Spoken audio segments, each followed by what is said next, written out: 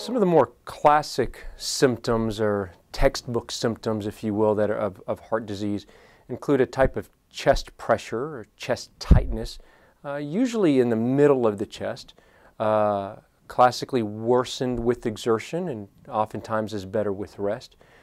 Can be associated with shortness of breath, feeling nauseated even as far as vomiting, and then breaking out in a cold, clammy sweat. That's kind of what patients have whenever they're having symptoms from a heart blockage per se.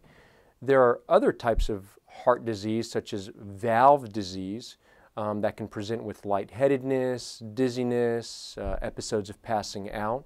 And then there are heart arrhythmias, or abnormal heart rhythms, which can also present with passing out, or things such as palpitations, feeling as though the heart is racing or taking off when it shouldn't be racing.